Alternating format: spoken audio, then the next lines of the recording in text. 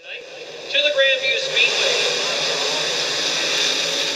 Some might feel the roar of these machines is daunting, but one lady craves this sound and it's pulling her back. Oh, I guess the adrenaline rush, the competition, the excitement.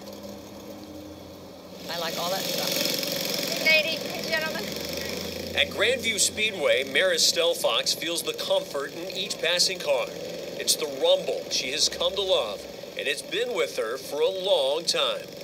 Yes, I got a need for speed. Yep.